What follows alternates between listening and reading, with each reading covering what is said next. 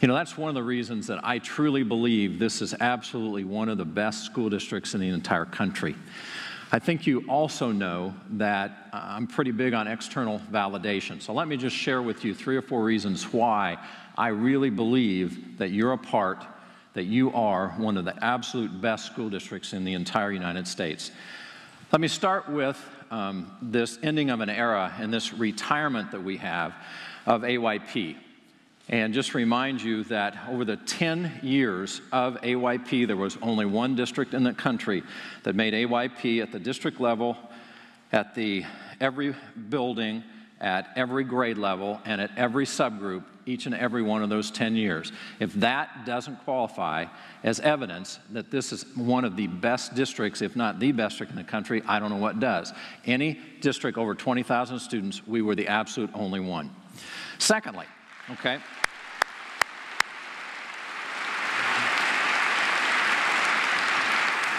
Secondly, you look at the ACT scores up there. We continue to lead the metro area year after year after year.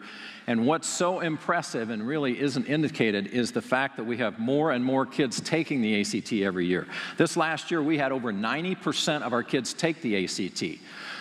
And if you think about that, the more kids you have, quite frankly, the tendency for your scores to decline. Because those that are going to take it just out of the chute, quite frankly, are probably going to be the kids that are going to score the highest. And as you continue to layer on more and more kids, those are kids that are questioning whether or not I'm going to go to college, questioning whether or not I want to take the ACT. We now have 9 out of 10 of our graduating seniors taking the ACT, and we're still the top in the entire Kansas City Metro. We don't know our scores yet for this next year. My gut tells me that we're going to be bouncing back up to that 25 level. I don't have any reason for saying that other than I know how hard people are working and I know how serious our kids are taking that assessment. So once again, I think evidence of the quality of this school district. I want to talk about advanced placement just real quickly because once again, we continue to have more and more kids taking advanced placement courses and taking advanced placement tests.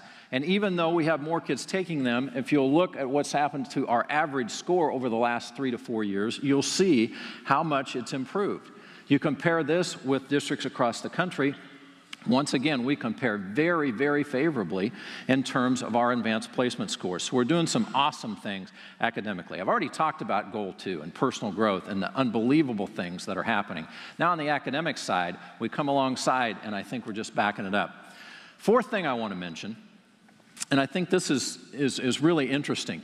There are 4 or 5 different publications out there now that publish best high schools lists. And by the way, I would be remiss if I didn't say this. I know you know this, but we're talking a lot high school here. Folks, these things don't happen in high school if our middle schools, our elementary schools, and quite frankly, our preschool program doesn't do the job that it does. I mean, this is pre-K through 12 stuff. This is not just high school stuff. It just happens to be that the evidence is easier to compare when we get to the high school. Some of these publications, quite frankly, use different methodologies, and some of them to the point that our schools don't even qualify to make the list, for example, because our poverty level isn't high enough. And so I'm just going to concentrate on 2 of them that we do qualify for, and it's possible. But if you look at the Newsweek's top public high schools list and the Washington Post's most challenging high school list, and once again you look at large school districts, districts that have 5 or more high schools, there is only one school district in the country that has all 5 of their high schools on the Newsweek list. There's only one school district in the country that has all 5 of their high schools on the Washington Post list. And then common sense would tell you there's only one district that's on both, and that's Blue Valley Schools. So give yourselves a hand for that.